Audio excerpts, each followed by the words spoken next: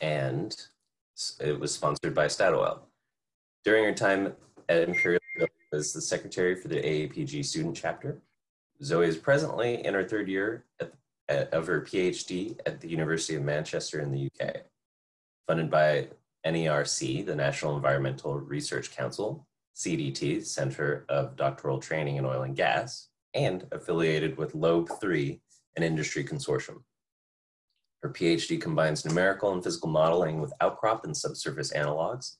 It's pretty cool stuff to better understand deep marine stratigraphy and sedimentology adjacent to growing salt structures. This work was awarded Best Student Poster at the AAPG ACE in 2018 and has received 2 AAPG grants in aid. Zoe's recently served as Vice President on the AAPG student chapter at Manchester. Outside of her PhD, Zoe is a keen science communicator and loves teaching everything from geology to aerial gymnastics. So hopefully she'll be able to communicate her science today on salty deep water systems and multidisciplinary investigation. And with that, I hand it off to you, Zoe. Perfect. Thank you very much for the introduction, Tim. So let's just check. I'm hoping this is all going to work smoothly. So organizers, can you see my screen at the moment? Yes. Perfect. Okay. And you can still see it? Perfect. Okay, let's kick off. So thank you very, very, very, very much for such an amazing introduction, and also for the complete honor of asking me to be the first speaker for this series, because yeah, it's absolutely amazing. I'll just move that over there so you can't see it. So it's a privilege to see there's like 130 people on the participants list, and I'm completely honored to get this party started. So what I'm going to present to you on today is some of my PhD work on salt-influenced deep marine systems. But before that, I've been asked by the panel to give a little bit of an introduction to salt in general, and specifically to salt and stratigraphy, because we want to make sure that the salt world is open to everybody. Obviously, this isn't just my work. This is a combination of a variety of other collaborators and co-authors, of which I wish to acknowledge them all. I believe that science is much better when we join forces. And because of that, there's a lot of companies and consortiums involved that I'd like to thank, especially my funders, NERC. So that's a picture of me, but you can all see me. For some reason, I was thinking maybe you couldn't. I made the mistake of Googling myself while preparing this presentation. So these are the other, why are they not coming up? Come on. Okay, these are the other images that come up when you Google me. So as they've already mentioned, I'm a keen science communicator, but also the slightly odd thing that I do is aerial gymnastics. So not just a crazy salt lady. So a little bit of background to myself. Everyone's already covered this really. Tim's already given an introduction, but I was at Leeds, then I was at Imperial doing my master's, and I'm now doing a PhD at Manchester, sponsored by the NERC CDT in oil and gas, which is a UK government initiative to promote geology training in oil and gas, kind of the revitalization of the North Sea specifically, and to train the next generation of petroleum and broadly energy geologists. I've seen people present their careers with kind of an oil price overlay, but I'm actually going to present it with a kind of my love or hate for salt as I go through my life. So top is yay and bottom is nay. So a few little points. I guess when I was a kid, I really liked putting salt on just about everything. Then I went through one of these teenage girl body as a temple phase where salt was the worst thing in the world. When I started my A-levels, I did geology for an A-level and then went on to study it at the degree level, and I was starting to think, oh, salt's actually a rock. It's not just something I put on my chips. And then went on to Imperial, realizing that salt has this a huge importance in controlling hydrocarbons. That's where I met this incredible man, Chris Jackson, which then convinced me to think that salt was actually fascinating and I wanted to study the PhD in it. And throughout my PhD, there's been a very, what even is this kind of mode? And then this psychic kind of imposter syndrome of I know less than Jon Snow, for you Game of Thrones fans, versus I'm a salt queen. That's been made a lot better by the accompaniment of some of my fellow salt queens, Rochelle and Clara, who are part of the panel today, Leo, who is missing in action, flying back from Brazil, and Ross, who is a salt hero himself, but also a big supporter. So the outline of this actual presentation, that's enough of me talking about me, is that we will have part of the presentation to kind of introduce a little bit of salt and a little bit of salt and stratigraphy for future Salt Saturdayers. So for those of you who've seen us on Twitter, you'll know that we are keen promoters of salt as a concept and sharing each other's research.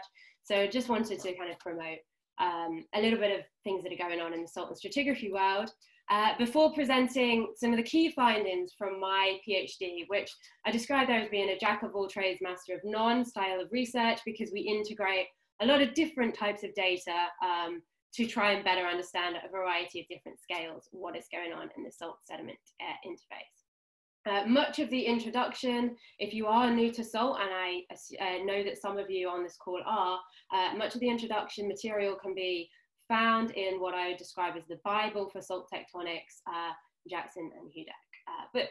So here's some amazing images of salt, and let's get started with an outline about salt basins. So first off, salt is everywhere, globally and across through the geological time, and also in a variety of different basins across the world, basin types. So it controls the distribution of some of the most important hydrocarbon and other energy resources globally, including some of the most hydrocarbon prosperous, such as the Gulf of Mexico and Santos Basin in Brazil. So this is why we care about salt, why we want to study salt, because it's everywhere, no matter where we are in the world, and no matter what type of geology we're looking, what age of geology or stratigraphy we're looking at. So salt, first off, is a sedimentary rock. So we've got a picture here of salt forming in a huge man-made kind of salt pool on a beach in Malta. So this is where, what we're seeing here is where the seawater can actually get trapped in these small, very, very small here basins. Then the weather is hot, so it's actually arid, so we can evaporate more than we're getting influx in. And this is a very small scale for what we see in our kilometer scale global salt basins, but it helps kind of communicate what's going on. Ideally, we can see this precipitation of a variety of minerals, but we all know that nothing in geology is quite as ideal as we'd like. So like I was saying, this is where we have a salt layer. It's deposited in an arid, restricted environment where evaporation exceeds water inflow. And while I've just got that picture there showing centimeters maybe of salt that's then mined to put on our chips, this can actually form kilometer thick salt deposits. An example of which, close to home for me, is the zechstein across the Permian Basin. And the key thing that I wanted to show with this map here, while it shows the zechstein covers a huge area during the Permian, it also shows that it is indeed a sedimentary rock. So it's got facies variabilities. We're not looking at something that's purely halite. There's a lot of variability. We can see gypsum, we can see anhydrite, and we can transition into carbonate deposits and also siliciclastic deposits. Salt itself has some properties which enable it to make the structures that we see on the seafloor. So it's very, very weak. So both under extension and compression, we see, so 50 or minus 50 would be super strong here. And you can see that salt falls down the middle. So it's particularly weak. It's also viscous. So when I science communicate, I talk about kind of toothpaste and honey, but you can see that it's viscous, which means that over geological time, it can flow. It's low density. So once it's been buried beneath about 900 meters of siliciclastic or carbonate material, it's actually lower density than the siliciclastics and the carbonates, which means that it can rise buoyantly. While our siliciclastics or our carbonates compress with depth, salt remains incompressible. And salt is also particularly high velocity on seismic, which is why it often requires some velocity correction and why it often appears blurry. So these the weakness, the viscosity, and the low density of salt combine to make a variety of salt structures. on the seafloor. So because it's low density, it can flow over geological time. We see all of these different geological salt structures. And they vary in 3D geometry. They also vary depending on tectonic regime, so whether they're deposited in compressional, extensional, or on a passive margin setting. And they can vary through time, they can be reactivated, they can be remobilized. The important thing here is that where we once started with salt, we can end up with a variety of different structures. And these structures can influence the seabed if we're in a deep marine setting, or they can influence the surface if we're in a shallow marine setting, or if we're in a fluvial setting. So because I'm on this kind of borderline between salt and stratigraphy, we're now going to add some sediment to our salt structures. So these are the basic salt structures we see, and now we're just going to go into a flume tank, and we're going to look at a sediment gravity flow, and then we'll look at how that responds to those salt structures. So we're in a flume tank in Utrecht.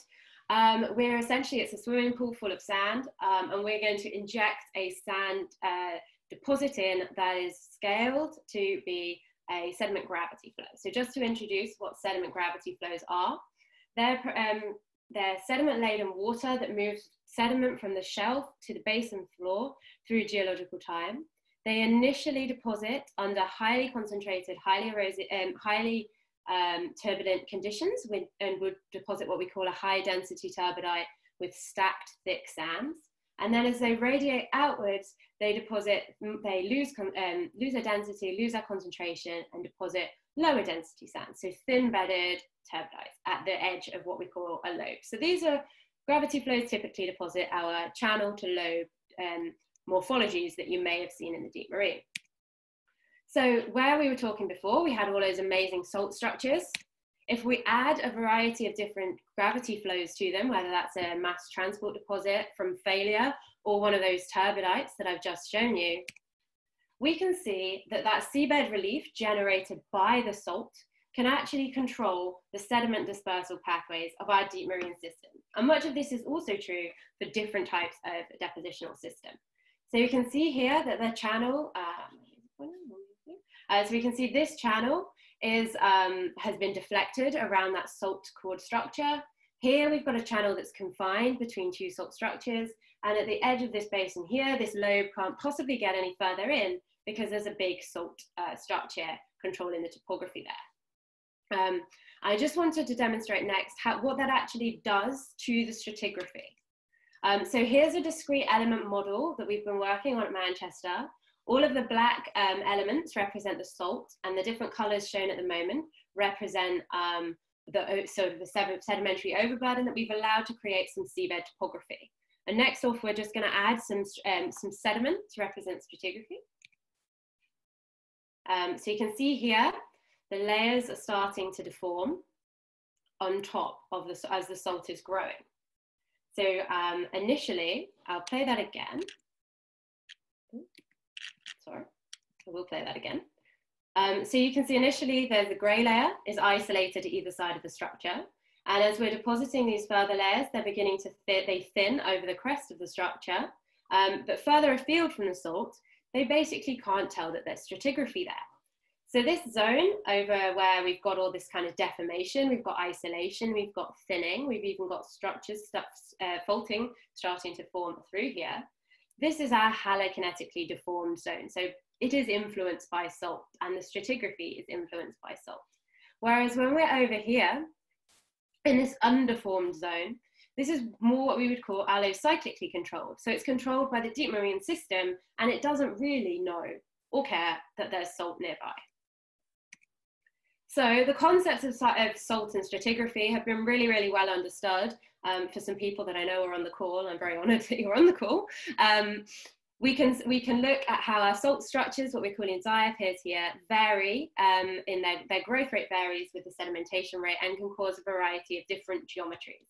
These are some you may have looked at kind of during your education if you looked at the variability of these structures. But when we go forwards, they've been further developed on a kind of seismic scale stratigraphic level to be what we call, when we term, halokinetic sequences, of which there are two end members, hook and wedge. Hooks typically form where our diapir or our salt structure can rise quicker than our sedimentation rate, which causes these upturns adjacent to the salt structure, whereas wedges form where we have greater sedimentation rate than rise rate, and these form this kind of on-lap geometry that eventually does bury the salt. And you can see there that there's variabilities in their facies dependent on the distance away from the diapir. But typically after about 1 kilometer, you're no longer in what we would term the halokinetic sequence. And these structures can stack on top of each other to form what we call composite halokinetic sequences, which are associated and are something maybe that you would be more easy to resolve on seismic. Subsurface data and field data to better understand these different depositional systems has been done for many other depositional environments, such as fluvial dryland in the US, in Utah, as well as mixed kind of shelfal systems in the Adelaide Rift in Australia. However, much of our understanding of deep marine halokinetic sequences still stems from our seismic understanding and our subsurface understanding. And then we insert into these kind of reservoir and depositional models, we're inserting examples from the Karoo Basin in South Africa, which is probably the most worked deep marine basin in the world.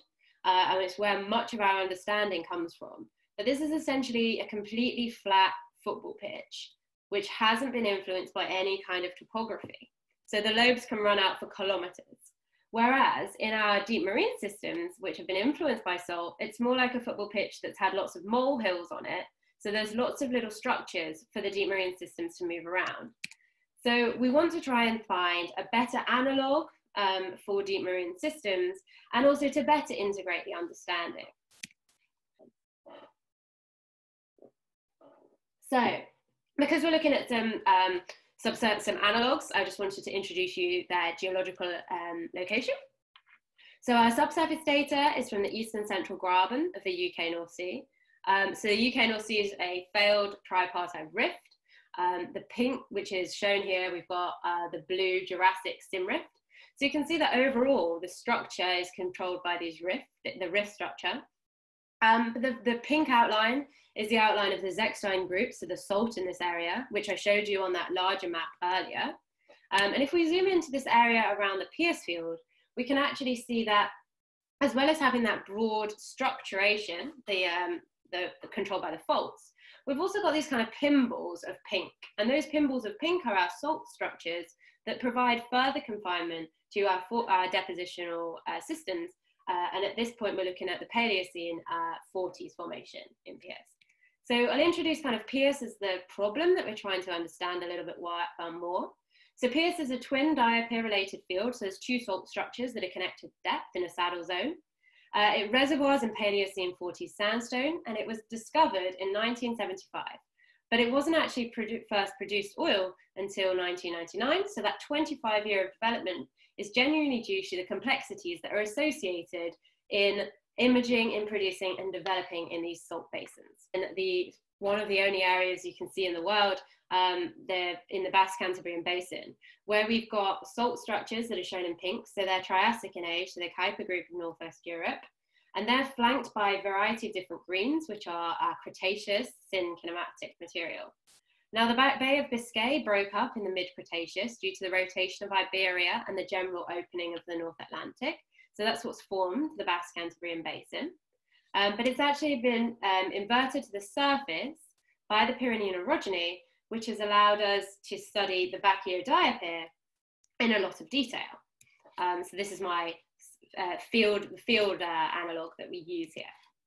So here's just kind of a zoomed in map of Bakio. And we're just going to highlight the structure itself and bring it up here. So this is the Bakio Diapir. It's a gypsum, anhydrite, and carbonate and clay structure. So it's more typical of what we would refer to as cap rock rather than being a diapir itself now. It's thought to have grown reactively due to the regional extension due to the breakup of the Bay of Biscay, but then has grown passively due to loading from the north. So there's an uplifting plateau to the north, which has given off a huge amount of sediment that has caused diapirs to passively load.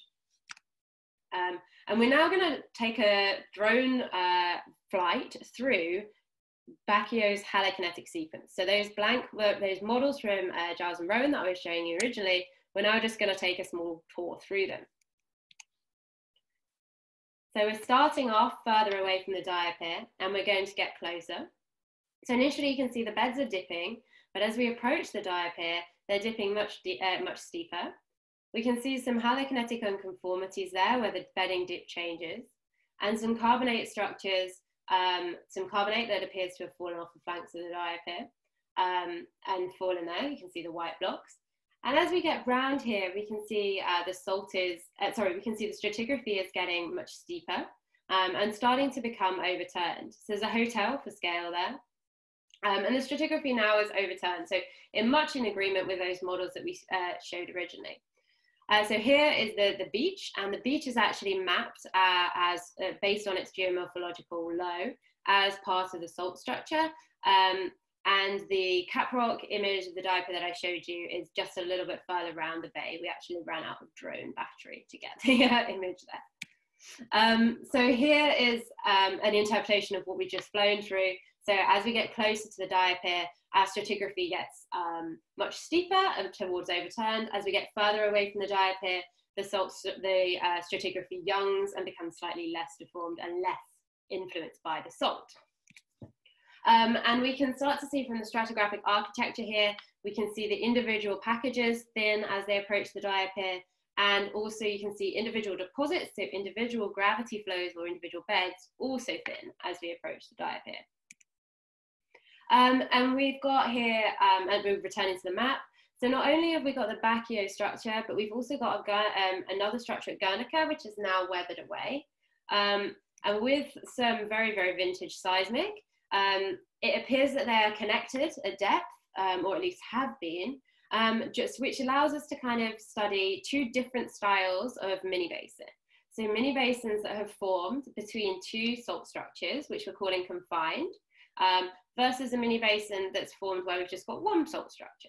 And this is basically so we can compare stratigraphy of the same age, but we can see how it's influenced by whether it's between two salt structures or whether it's just adjacent to one, and how that varies. The area is beautiful, and I'm very sad to be confined to the UK and not able to visit the beautiful, beautiful Basque Country. So these are some of the amazing outcrops that I'm very, very lucky to work with. And they give us a huge amount of data. So here's a stratigraphic log that's pretty much semi-continuous through 500 meters of stratigraphy, where we're able to really understand what's happening to that deep marine system. As well as this, we are also able to test, so they were all my kind of analog, maybe just pop back here. So these two analogues, our subsurface analog and our field analog, provide a specific, they're specific unique conditions. So they represent a specific rise rate and a specific sedimentation rate. And while they may vary through time, they're very, very specific. So how they're they're all unique analogues. However, in order to test multiple different scenarios, we've tried to, so that we can quickly test different ideas and what would actually happen if we had more sedimentation here? What would happen if we had a different angle of salt structure here? We've done some modeling. So one of the ways we've done this is through a discrete element model. And the aim of our numerical model is to test how our stratigraphic architectures vary with sedimentation rate, and whether as you increase sedimentation rate or decrease sedimentation rate or vary sedimentation rate, whether you actually see a difference in how much of that sediment is deformed and what type of architectures and onlaps you receive. We've also ran some physical models, and these are in the flume tank in Utrecht, and these are to see how our topography, depending on what orientation the topography is at, how that varies the depositional flow processes that are operating. And I'll just introduce you to the methodologies of both of those models, and then we'll get on to some of the key findings of the research. So our discrete element model took some of the existing work from Emma Finch that has recently been adapted by Emma and Leo to work on salt structures.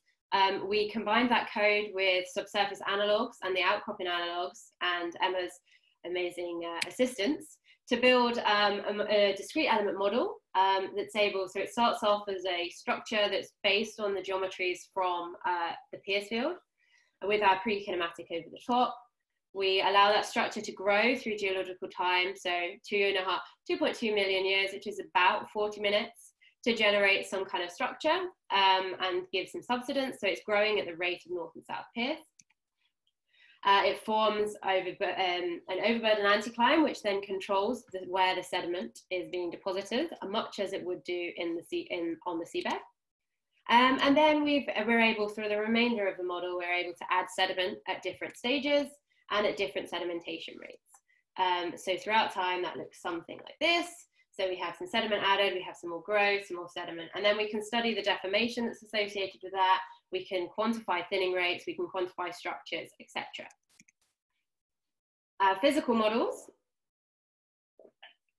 they were in the flume tank in Utrecht.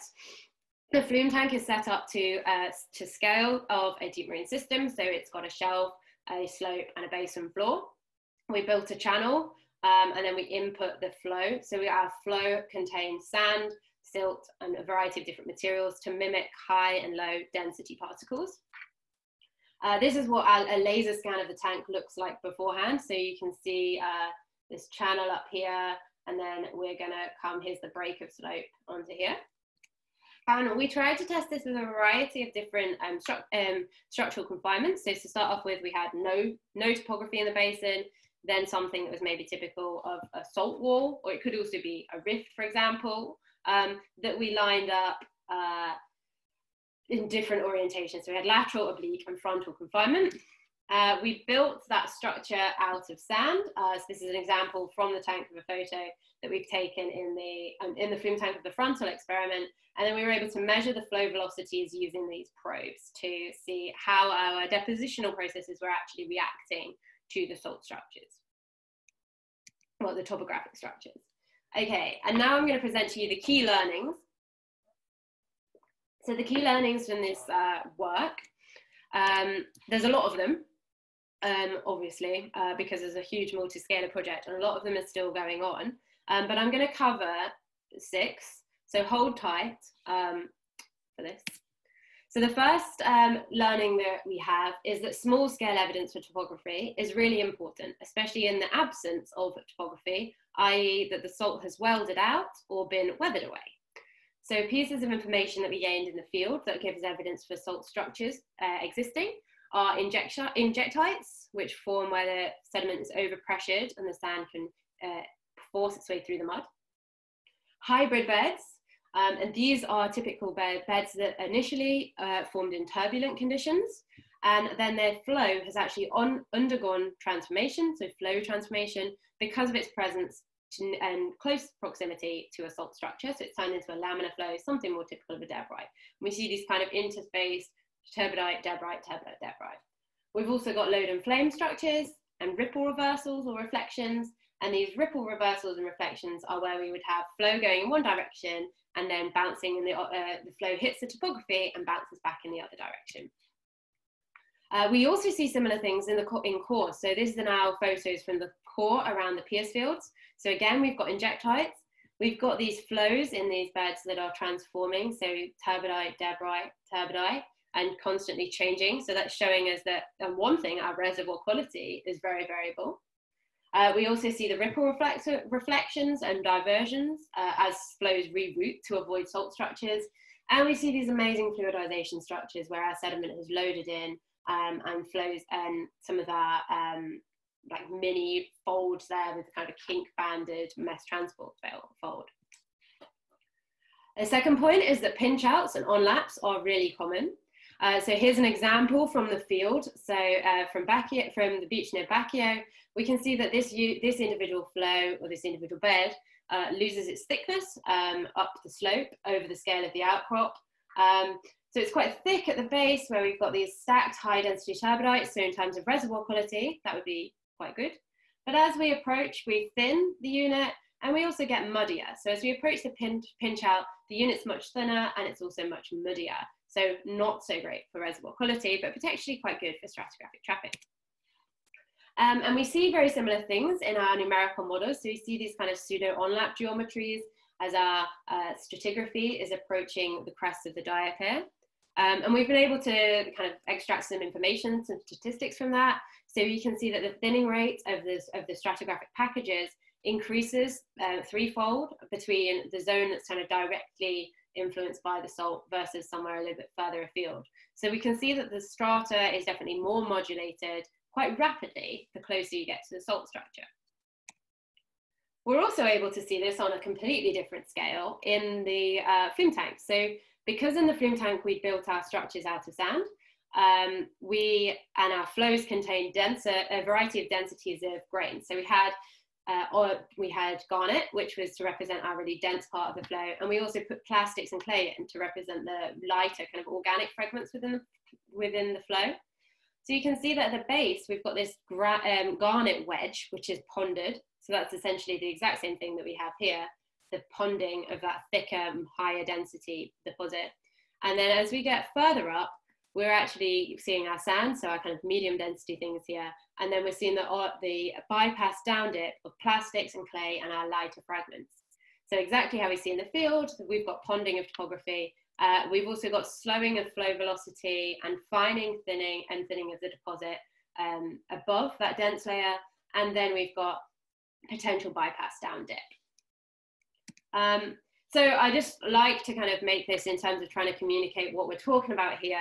Our flows are actually, they're climbing up a slope. So it's me running. If I run, I'll be quite happy sitting at the bottom of a hill. So that's why we've got lots of happy zoes sitting at the bottom of the hill. Versus if you're trying to get up the hill, it's going to take a lot more energy. You're going to lose your energy as you're getting up the hill. And by the time you get to the top of the hill, you're going to be a sad zoe. So sad zoe is supposed to represent poorer reservoir quality, whereas at the bottom of the hill there, we're likely to see our thicker stacked. Is that mass failure deposits are common on a variety of scales in the field and also in core. We can see a variety of different mass failures, and people tend to think of mass failures or debrites and all of these different things as different flow processes, but for here we're just going to concern that they're things that have fallen off of something, so they're failures of some description. As we can see something maybe more typical of a slump here, a boulder bed. These are more typical of individual mass flows. Here we've got a large limestone clast. Now on Bakio, this thought to have been a limestone carbonate platform growing, and as that platform's grown and failed, the carbonate blocks are thought to have fallen off the sides of the diapir and actually formed their own individual tiny topography that's been onlapped by subsequent deposits. I'd like to now talk you through the different failures by going to the field area, so the different types of failures we see in the field. So we're going to go back to those kind of two basins that we were looking at. So in the basin between the two structures, we've got limestone clasts that again come from the top of the diapir.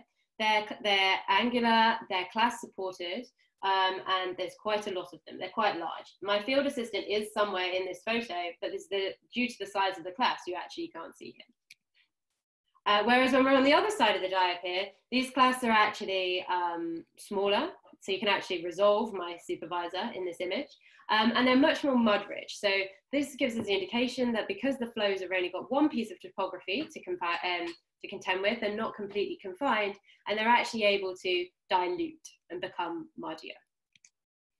As we look in the siliciclastic stratigraphy here, so we've not got too much information from this part on the partially confined setting, but what I wanted to make the point here is on that confined structure, and I know basin, sorry, and I know I've shown this picture before, we've got a huge amount of variability on the scale of the outcrop. So between typically what we would look at and resolve as something quite close together, we might not even be able to see them as different reflectors in seismic data. But we've got something that's much more typical of a slump, so beds that have been deposited and then remobilized and folded.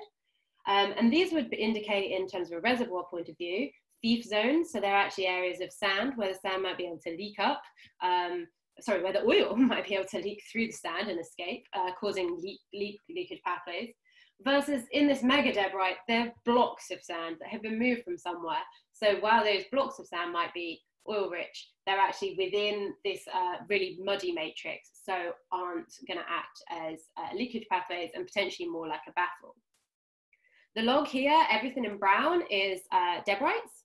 So those debrites and mass failures are just to show that those mass failures add extra stratigraphy. So we can see there's more stratigraphy there because they're locally, there's more stratigraphy because the mass failures are there's the failing, so there's extra stratigraphy into the basin locally, preventing us from being able to decipher really nice, clean progradation, retrogradation, aggradation, or stacking of our deep marine system.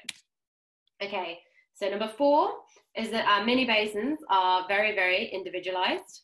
So we'll just look here at 2 examples on either side of the Bakio Diapir. Thought to be of a similar stratigraphy, although I must mention the biostrat isn't amazing. And we can see that we've got between the 2 structures quite well scoured into each other lobate style geometries. So here these thick bedded sandstones. Whereas when we get to the other side of the structure, we've still got a lot of these mass transport deposits present. And if we zoom in, there's kind of this scoured geometry, a little bit like these small scale channels that actually appear to be stepping towards the diapirs, towards the diapir. They're fining upwards with quite coarse bases, but quite laminated tops, which is very different to the structure, the sedimentology that we see in between. And we think that that's because at this point in time, we've got 2 structures and they're essentially preventing flow run out between them. So those flows that are deposited between them are scouring and smooshing and amalgamating on top of each other, whereas the flows that are moving around them are able to almost meander and move around, avoiding the stratigraphy. So they've got more space to run out and therefore more space to form these like kind of lateral accretion packages. Of the basin and further away from the diapir, closer to the diapir, you've got more mass flow deposits and you've got more muddy, lower density turbidites, and adjacent and on either side of the diapir, as we move around the diapir, you can't assume symmetry because the salt is actually, the sediments are actually able to flow around. We can put those PS wells on, so we can show that while we think we might be drilling the same unit, we're actually drilling, it could be in a completely different depositional element, completely different halokinetic sequence. I'm overlaying now the seismic data from the PS field, which just gives the idea of that you probably wouldn't be able to resolve these things on seismic at all. There's a huge amount of subseismic variability, which varies with the amount of confinement that we just can't resolve in the subsurface. So we're almost there now. Second to last point to make is that halokinesis will eventually stop influencing strata if our sedimentation rate is great enough or our salt is going to begins to weld. So if we look at our numerical model again, we can overlay some thinning rates that we've been able to extract. The thinning rates decrease as we go up the numerical models, and this is showing that as we further bury the salt structure, the stratigraphy doesn't necessarily notice the influence of the salt below as much as it did. So we're less modulated by halokinesis. We can also see this in the upper part of the stratigraphy at Bakio. So the upper unit, there's lots and lots of kind of braided systems that appear to not really be dipping. There's a much reduction in our mass failure deposits. And the structures, the stratigraphy is confined between the 2 salt structures. And this is basically the idea that there's almost like a remnant topography, that the salts maybe stopped growing, but there's still a bit of topography that they're being funneled down. So still controlled by the salt's existence, but its existence in the past. And this is a log through that area to show that as we get further up stratigraphy, there's a reduction in mass failure and a reduction in bed thinning through time. And this is how we kind of know that our failures, or at least the topographic expression, has started to reduce. Final point is that confinement matters. Now, if you've been in lockdown for so many weeks in the UK or wherever you are, you will start to realize that confinement matters a lot. So here's an example of an unconfined deep marine system. And in those cases, using the Karoo, so this laterally extensive unit in South Africa, kilometer scale, as an analog is great. It's perfect for your reservoir information and subseismic badges. But where we're looking at a confined structure, either with salt or with a variety so either with salt or with riffs or with any kind of topography, we need to start using something that's a little bit more fit for purpose. I'll just quickly explain how a lobe's overall geometry can vary, whether it's confined or unconfined. So this is work from the Karoo by our group. So unconfined lobes can be really large, and they have these zones of axis, off axis, or whatever you choose to call them, that vary in terms of reservoir quality and diagenesis, etc. Where we've done work on confined structures with fold and thrust belts, the lobes are much smaller, they're a little bit more elongated. And what we're trying to add with this work is that when the confined structures have active topography, so the salt is actually growing, there's going to be these added failures into the basin, causing subsequent flows to have to Very last point is that our progradational systems in deep marine, again, all of the work on that stems from these unconfined basins. And where we have these progradational systems, they typically compensationally stack, so they avoid the depositional topography of the previous deposit. Where we've got one salt wall, so in our flume tank experiments or in our one side of the diapir, we see that the flows still compensationally stack, but they seem to be able to move a little bit quicker. So they do still have the space to dilute, but only on one side because the salt's in the way on the other side. And where we have two salt structures, we see thick beds between them that are scoured, they're high density, giving us the idea that they've prograded. And the progradation's been enhanced by the topography. So they've actually been able to move a little bit getting a little bit thicker because they're essentially funneled, because they're unable to run out. The flows can't run out, the flows can't decelerate. So they are stacking and moving forwards. Thank you very much for listening. Here's a pretty picture of the field area. Just to make everyone who's stuck in confinement really miss the field. I'm sure that many of us here have been missing our field seasons. Key points are that multidisciplinary approaches are really great to understand these things, so including modeling in our typical subsurface workflow is really important, and that our mini basins can be highly, highly individualized because they're controlled by salt processes, by sedimentation processes, and also by regional tectonics. And therefore, we should really be looking at the best fit for purpose analogues. So thank you very much for the invitation to speak. Thank you very much for listening. And if anyone has got any questions, I can take them now, or if there's more, because I think I've seen some popping up, then I'll respond later. Thank you. Thank you, Zoe, so much for that. On behalf of the AAPG, we really appreciate you giving the first talk. As founder of this group and also co-chair of AAPG Women's Network, we sincerely thank you for your time and your knowledge and your expertise. And thank you to all of you who have been able to attend. We really appreciate that you're here and your support. So now I will open it up for questions. So what I'm going to do is I'll read the questions in the chat, and then if you have any additional questions, please put them in the chat or raise your hand and I'll allow you to speak. Okay, so going to the chat. So the first question is from Mark Rowan. He says, is asking you, Zoe, in your numerical model, you had 600 meters of roof above your initial diapier. But in his experience, that is approximately double the max roof thickness that we see on passive diapirs without shortening. Can you please comment and speculate what differences there would be if you had a thinner roof?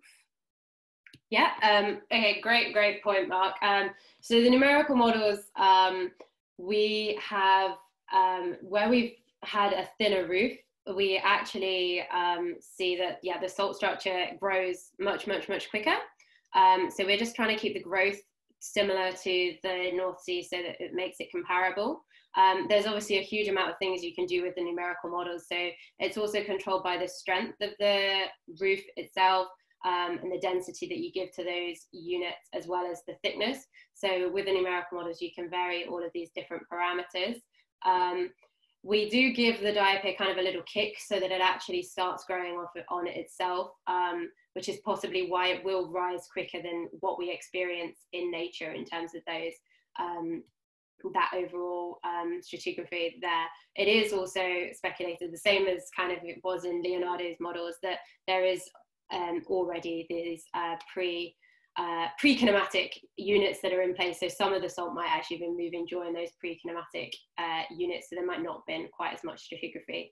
But we wanted to try and keep the salt down, so that because of the numerical model, sometimes if we push it too fast, because obviously we're using quite a small amount of time, we don't want to create something unrealistic in terms of like the salt exploding. Thank you for that, Zoe. We have another question here from Hein van Gent from Shell. Yeah. He said, fantastic talk, Zoe. Many thank you. He thinks perhaps you had mentioned it, but what is the limestone along the Guernica diapir? Is that a residual diapir? Could that, I'm just throwing in there, could that be cap rock? Or yeah, so that's it's older, so it's a Jurassic limestone there, and the salt itself is thought to be more of like a salt called anticline in its structure. So it's Jurassic to Barremian, so potentially, yeah, it could be cap rock. It could be related to the same structure that the carbonate platforms that we think are on top of the Bakio Diapir during deposition, but it could also be slightly older. Okay, thank you for that. From Oscar Fernandez, hi Zoe, great talk. I have a question on the frequency of mass flow deposits relative to the onlap angles of your syn kinematic strata. Do higher onlap angles correspond to greater frequency of mass flow deposits? Absolutely, yeah. So absolutely, if the flows are, if you've got a higher onlap angle, you're basically creating more instability, so more likely to fail and fall off of the side. There's also a difference not only in the frequency, but also in the style of mass flow. So if you have got a very high angle, it is almost more likely to just fall in place. Carlos, apologies for potentially butchering your last name. Geraldo, sorry. Have you completed any restoration exercises as a part of your PhD? And I'm sure he's not suggesting that you actually do it if it's not within the scope, but just have you done any? No, we haven't done any. I'm aware of some that have been done that involve much more advanced data than what we have available. So, and they should be hitting the shelves as such relatively soon. Thank you. From Dr. Saeed Haroon Ali, he is a researcher with Petronas in Pakistan. Mm-hmm. He says, hey Zoe, thanks for the very nice presentation. Is there any relationship between erosion and salt rise in the subsurface? In our area, so I can only speak for the North Sea there. We see, so in terms of erosion from the mass failure deposits, I guess, or I'm not quite sure, but yeah, if so the mass failure deposits, they don't really erode enough to cause further failure. So it is derived, I guess, the up-dip failure from the shelf that causes the 40s fan. That failure does then drive diapir rise, because that failure and that erosion from the up dip is providing all of the sediment that then down dip adjacent to the diapirs does cause these salt structures to rise. Yeah, and I think what he's also means is like if something is if a diapir has been eroded, does that allow it to rise through the subsurface easier? And I would say yes. Yes. Yeah. Sorry if I. Yeah. No, it's okay. I think that's what that was. Yeah. Thank you so much. Because you've removed the roof, so you've basically removed the pressure that's on top of it, so it's able to become a mushroom geometry. Let's see here. Yes, Hein. This session is being recorded, and we will be sharing this session. I have to just go through and do a little bit of editing, and we'll post it on our YouTube channel, and we'll email everyone to let them know that it's been posted. So yeah, we are creating a YouTube channel with this work. Okay, so Nazar Ahmad says, ideally high resolution seismic data is required to delineate the termination and limits of sediments and salt. Could you please explain the requirement of that high resolution seismic data? So it's definitely required because you're actually able to follow. So this, around the diapir, there's this zone of basically blur where you can't really tell whether that's the broader part of the salt structure, potentially a salt overhang that's causing that, or whether that is actually the stratigraphy. So in terms of trying to configure where your salt ends and where your when your strata pinches out, and therefore how far your sand gets towards the diapir, you do need to be able to see that and resolve that. So that's basically, you can see that in higher resolution data. You can get further towards the onlap and you can start to have a better understanding of the kind of edge of the salt. From Jillian Apps over in the UK, great talk, Zoe. I really like the idea about enhanced progradation through lateral confinement. Do you have any constraint on the third dimension of topography? I imagine if the confinement is extensive to salt walls, then progradation may be particularly fast, with maybe little aggradation. Conversely, loading may enhance aggradation. Yes, I mean, so we have only ran those experiments that we ran with where the salt, well, where the topography was kind of the similar geometry. It definitely would be different with salt, depending on the geometry. So whether you use something more typically of a diapir, or whether it was a kind of salt wall. And that's something we're trying to look at now with the numerical models, is like how much confinement is required and how much confinement do you see between these structures, and how does that control our kind of aggradation. Definitely, yeah, if you've got more loading, you're more likely to see aggradation because you'll just deposit one lobe and then deposit another one and deposit another one on top of each other. So yeah, with it requires the angle between the depositional flow process and the flow direction and the salt structure to be kind of parallel to each other for this kind of enhancement and to occur. We did also see it in our oblique topography experiments, but not in the frontal confinement. I've just seen Mark's comment as well. So the carbonate is not caprock, which, yes. So the carbonate towards Guernica is not caprock. It is actually, it's younger. So it's Jurassic to Barremian in age, I believe. So it's not caprock. It is more to do with a carbonate platform that was across the area at the time.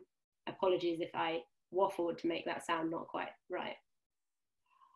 Zoe, would you like to continue with more questions, or should I email you those questions?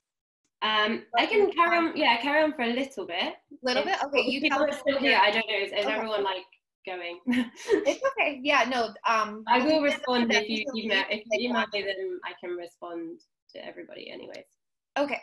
So Daniel Lopez, he said, great presentation. In your experience, how is the strain around salt wall in the outcrops? So here, we may need him to be a little bit more specific. I mean, I guess I can talk about in terms of the stratigraphy. Like, so my experience would be that it's definitely much more deformed in terms of fracturing. So fracturing and faulting adjacent to the salt structures in the beds that are particularly overturned, they have been deformed. They've got a lot of faults, fractures, veins running through them adjacent to the structure. So if that's kind of what there are less of those as you get further away from the diapir. So I would say the strain is accommodated closer to the diapir. We don't have like the top part of the diapir, so unfortunately you're not really able to say whether there's more strain over the top. In our numerical models, over the crest of the diapir, that is where you're seeing the majority of the strain and the majority of the faulting. So that's what we see in the field. In the field, yeah, it's on the flanks of the diapir.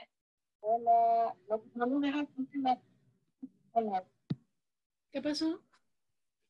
Hold on. Okay. From Karina Vasquez, nice work. Can you please highlight the ratio of the sediment input between confined and unconfined setting? Is that from the flume tank stuff? I think that might be the flume tank flume tank experiments. So the sediments for the flume tank experiments, it was exactly the same sediment input. Okay, thank you for that. Stan Stanbrook, great talk, Zoe, thank you. Reservoir quality degradation from axis towards pinch out is a well-established concept, especially in less confined systems. However, highly confined systems, such as the anode reservoir quality, might be maintained right to the point of onlap. I wonder if any of your experimental work reflects this. Yep, so ANOT's an amazing area that I've been to, and yeah, you definitely see a huge amount of different flow processes operating in the onlaps, and some of them do maintain their sand thickness, but also kind of become more kind of transformational flow deposits, so the reservoir quality isn't quite as good, if you like, adjacent to the salt, not salt, it's fold and thrust belts there, sorry. We do kind of see that in our flume tank experiments. The sand does kind of just stop, and then we see the fines bypassing, which I think is similar to what my colleague Ewan's observed in ANOT. Also in our numerical models, while we do still see the salt, the stratigraphy is still in some places quite, it's not that thinned against it, where it crops onto the salt.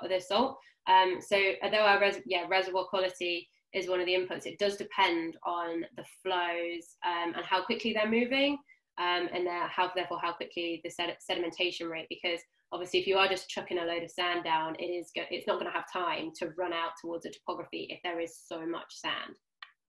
I hope that was the right, helpful, not the right topic. It was great. It was great.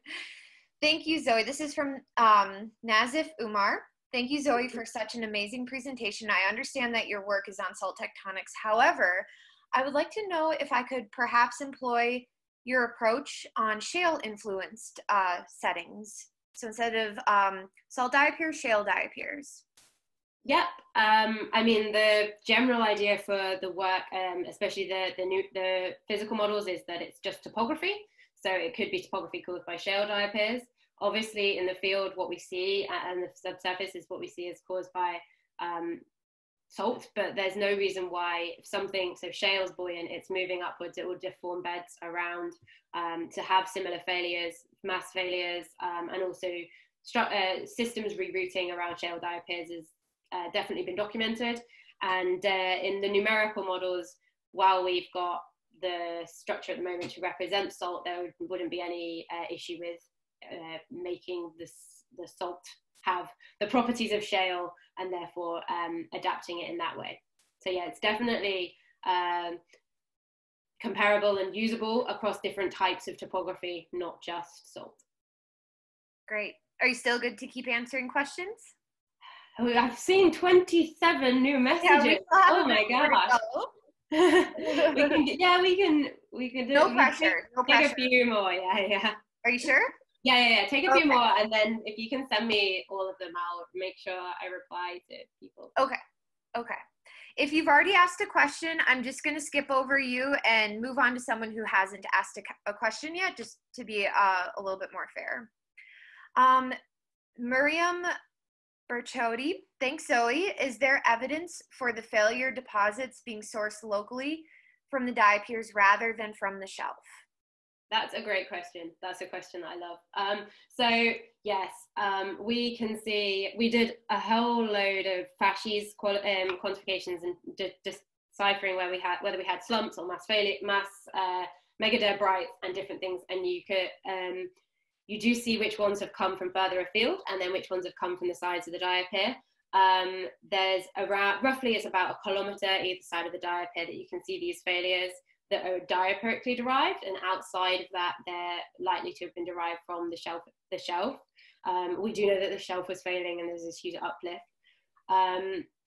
And the ways we can tell that, I guess, is that you can actually see in some of these folds the axial traces that have been, when the thin beds have been deposited on the flanks of the diapir, they've actually then been kind of pushed up and remobilized and have slumped backwards. So there's definitely, that's one of the key players. Also, where we see lots of limestone, we know that there was limestone on top of the diapir. So if there's a mass failure deposit with limestone in it, we know that that's highly likely to have sourced from the diapir. Billy Andrews, hey Zoe, lovely talk and gorgeous outcrops. It's not fair that we're all stuck in quarantine and teases. I was wondering if you see almost sweet spots between faults and fracture dominated reservoir and good reservoir quality sands. With thinning, I would also expect fracture saturation to increase the areas of activation. Hi, Billy. Yes. What I've just kind of talked about with this strain, you see a lot more fractures towards the thinner sands. So I think that is controlled by the fact that we've got mudstones, thinly bedded sandstones, etc. there that are increasing the amount of fracturations that we see, as well as the fact that the salt is trying to push its way out. And yeah, there are zones where, in terms of our broad zones of deformation, that kind of window of strain around the diapir is where we would expect to see the majority of faults and fractures. And then as we get further afield, further away from the structures, the faults are more kind of sedimentary, so they're more related to slumping and failures there, and that rotation of individual blocks. Great. This one is from Kate Giles. Great work, Zoe. Are the erosional halokinetic sequence boundaries only created by mass wasting failure, or is there another sedimentologic erosional mechanism in these deep water deposits that you've documented? That's a really good question. Okay, so yes, the mass failure deposits, so you can form these erosional surfaces from the mass failure deposits, but we also believe you can form them at channel basis. So where you've had a channelized system that's erosional, so you've got a conduit of moving, so some kind of slope channel or even a lobate channel, they can be erosional enough to cut into the surfaces and form kind of localized ones. So we're sometimes difficult to decipher whether we're looking at a halokinetic unconformity or whether we're looking at a channel that it's actually cut down. But in terms of base level, I think that it definitely could be one of the options.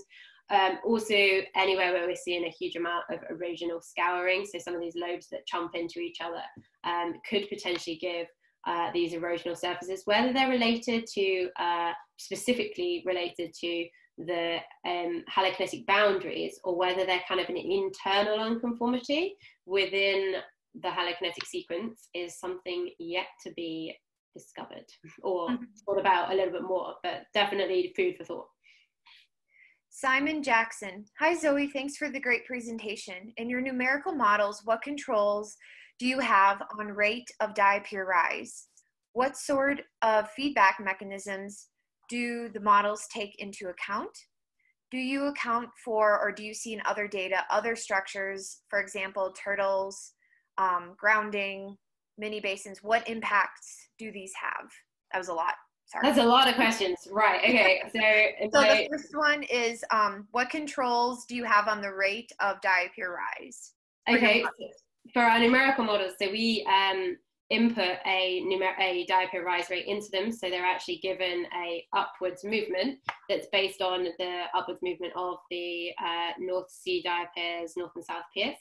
We also give it, it's also very, very weak. So all of our other layers are mechanically strong, whereas salt is given, you can, with a discrete element model, you can give each individual element a property. So all of those discrete elements are given, are essentially very, very weak, so that they're able to move ductilely rather than brittly.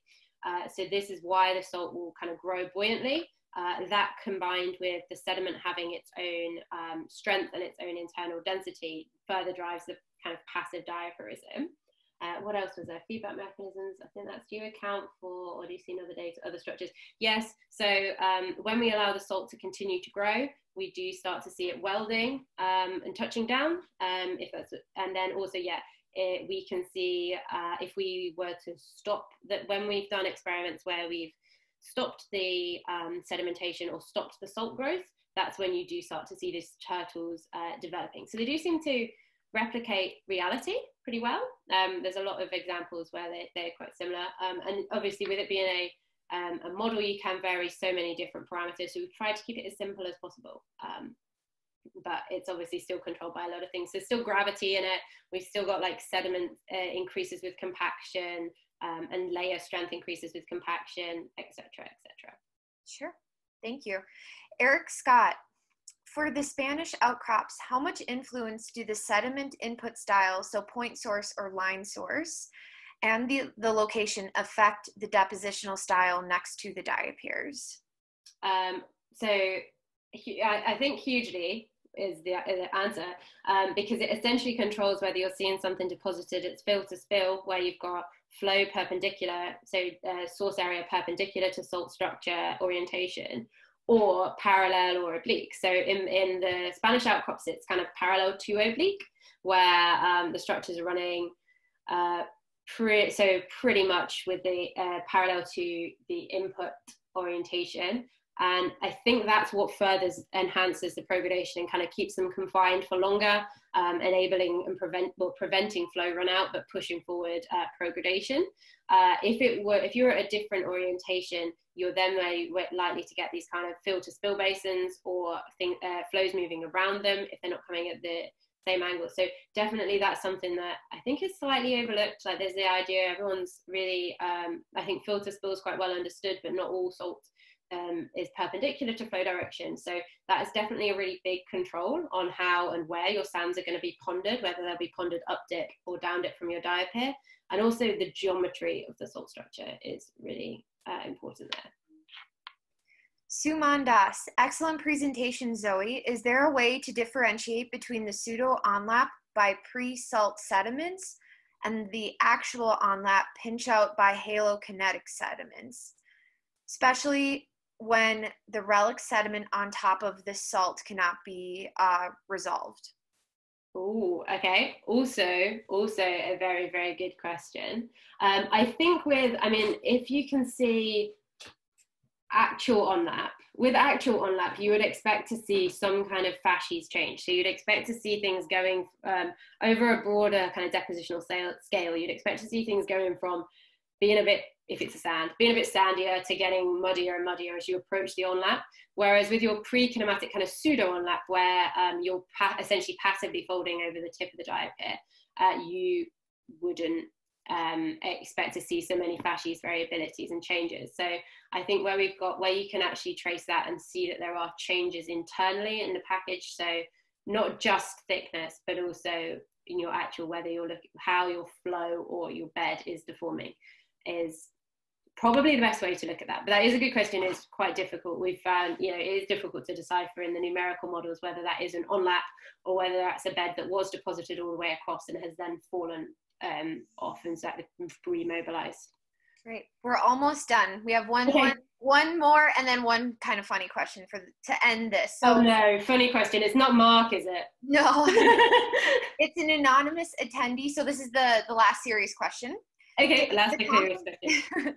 Does the composition of the salt from the different systems, for example, comparing North Spain versus North Sea, so is the salt compositionally different, the salt itself? Yeah. And can you speak to whether these would create different relief that would change the facies?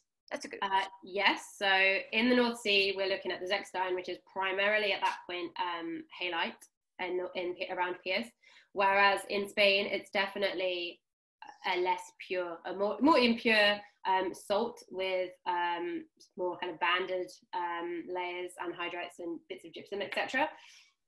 My understanding of this is that would mean that the salt is actually more buoyant, so able to grow more because it's halite, so it's able to rise because it's completely low density, whereas when it's got these other layers in it, it's potentially not going to rise as much. So I therefore think that we get more kind of a steeper slope, if that makes any sense, like steeper slopes around the structures where we've got pure halite, whereas when we've got more of an impure structure, we're more likely to get maybe a broader geometry and less uplift, less height on the topography, and that would then influence the depositional facies in terms of our stratigraphy that's deposited, because as we, depending on the slope angle, is going to depend on how quickly our flows could deform. So if you've got a relatively shallow slope angle, you might actually be seeing sands getting all the way over the top of the crest, whereas if you've got a particularly high slope angle, you're actually going to see just the majority of your deposit ponded at the base and not all of it able to run up.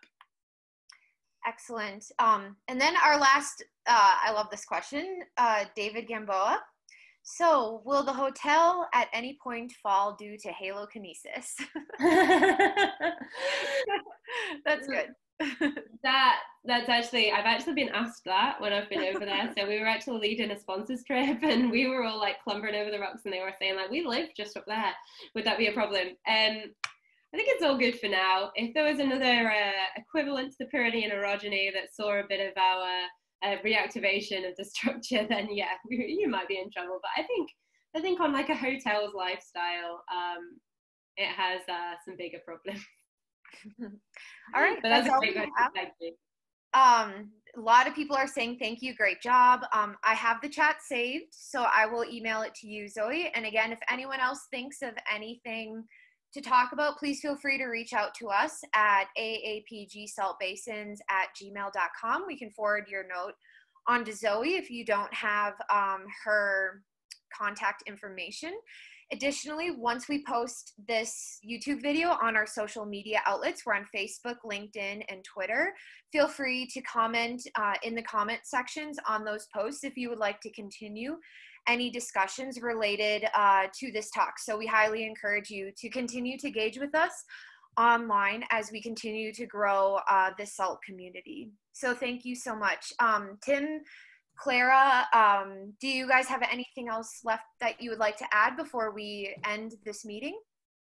No, I'm not sure if you mentioned whether or not Oliver Duffy will be presenting next. Thank you for that. Yes, so in 2 weeks, so the way that this, we've set up this seminar series is every 2 weeks we'll be having a talk until the beginning of December. And next week, Oliver Duffy from the Applied Geodynamics Laboratory, the BEG at UT Austin, he will be presenting in 2 weeks, same time. So we're really looking forward to his presentation. So please feel free to, we will be posting the registration link on our social media after this talk. So please feel free to register again and to forward this information on to other SALT colleagues within your companies or to your students. This is free and open to all. You don't necessarily have to be an APG member, although membership is always encouraged as a thank you for you know, the webinar and to the speakers. So anything else from our panelists? Just thank you, merci, and bonsoir. Have a good day and good evening, or take care, everyone. And if you're in Singapore or that area. Yeah, thank you for staying up late for those of you in the Eastern Hemisphere, and huge thank you to Zoe. You did an amazing job. It's really inspiring for me to see what you've done. It's an integrated study. I absolutely love that, using all these different methods as tools to answer your fieldwork questions. So it's absolutely brilliant. Thank you so much, everyone, and hopefully we'll see you in 2 weeks. Thank you for organizing, and thank you to everyone for their comments, and I'll make sure that I do respond to any questions that I haven't answered properly. So thank you, everybody, and thanks guys for organizing and inviting me. It was brilliant. Clara, anything from you? Okay. She's on mute. Love you. Okay, she's in 2 meetings. Okay, good. All right, I'm going to close this meeting. Thank you all. Thanks, Rochelle. Bye.